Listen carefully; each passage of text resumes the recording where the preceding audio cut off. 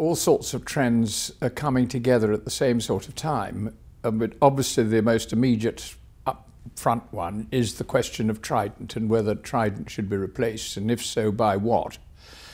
And I, for one, was slightly concerned that the debate is to be delayed for another 5 years, because I think, frankly, we can have the debate now about what its replacement might be. A number of us started trying to agitate for the debate about 2 years ago with letters to the Times. And that was not only in the context of Trident and what we should do, but in, of course, all the NPT and of the very welcome announcement by President Obama of ultimate zero, which I think is an extremely helpful aim for people to have.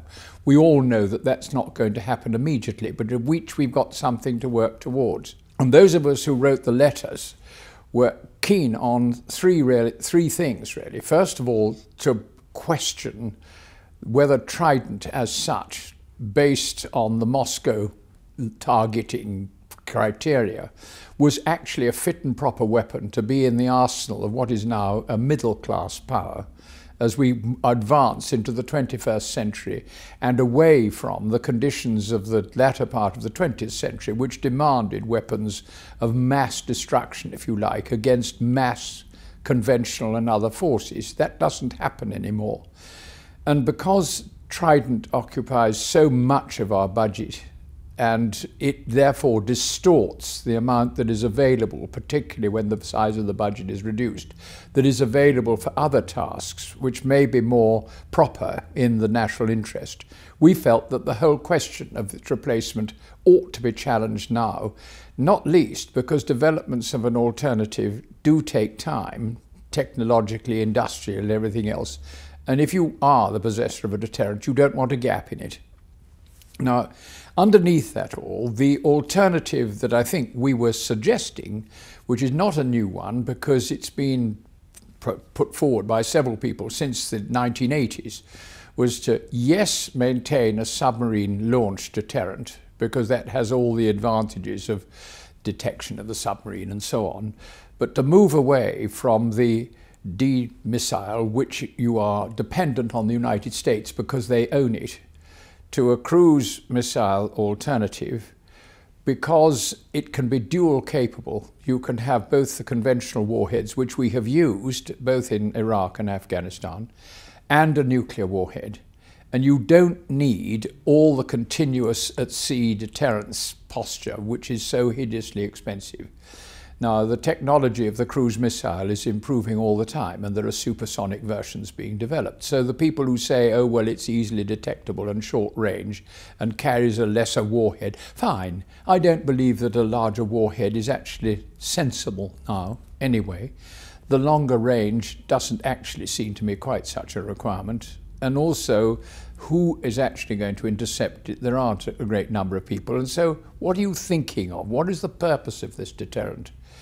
And the third thing we wanted to do was to link it to the whole question of the ultimate zero future, to show that, A, we were going along with this by reducing the capability of our deterrent, but we were remaining a member, if you like, of the club during the negotiations, so that we wouldn't just suddenly disappear from it and therefore weaken our overall position. And we felt that the time for debate was now.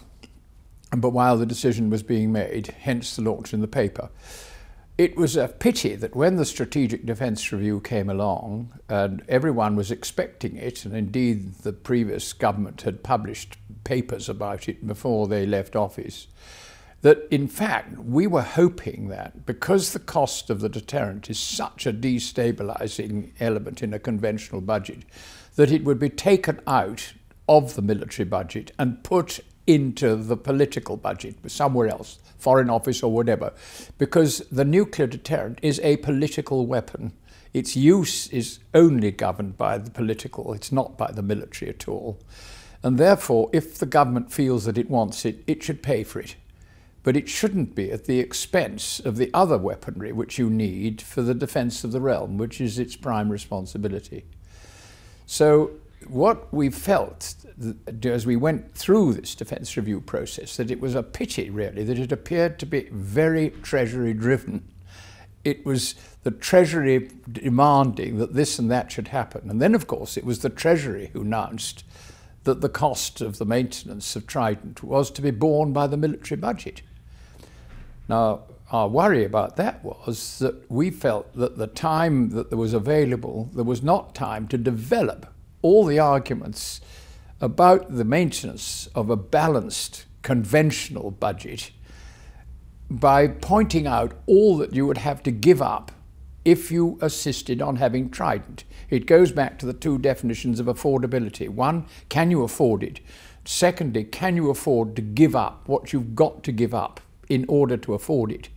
And our argument was that you could not afford to give up all the other conventional and other weaponry that you needed in order to maintain the defence of the country and carry out your obligations in the early part of the 21st century if your budget was distorted by having to do Trident. Of course, in terms of the budget, you could pay for Trident, but only at the expense of other things. And I feel that actually, although there's been the announcement, the jury is still out and should still be out.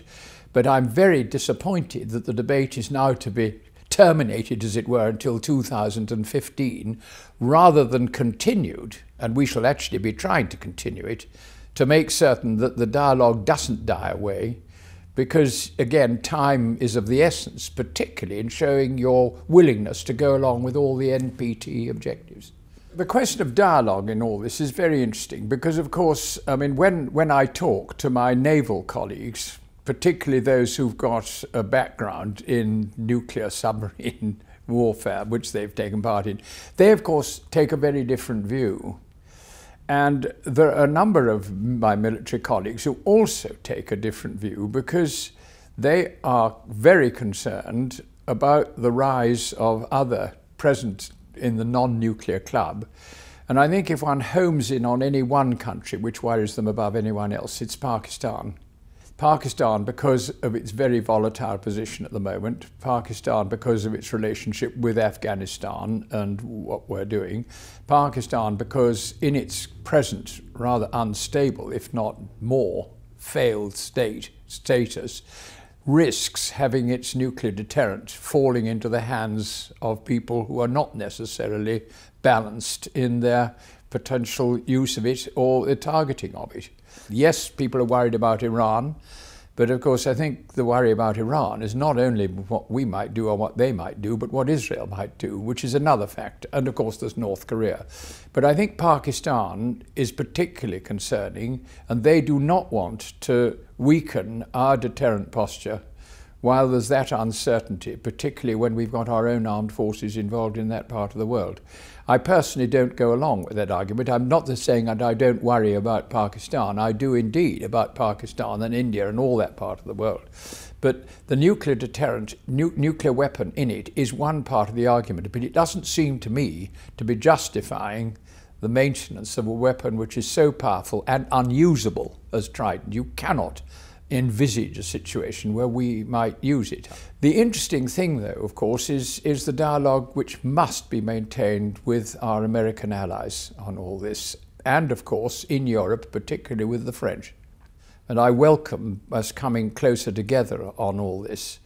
And I think that again, the military discussions, I hope it's taking place with the Russians and others who are involved in the whole NPT process. I'm not party to that, but I do hope it's taking place, and the military as well as the politicians taking part in the discussions.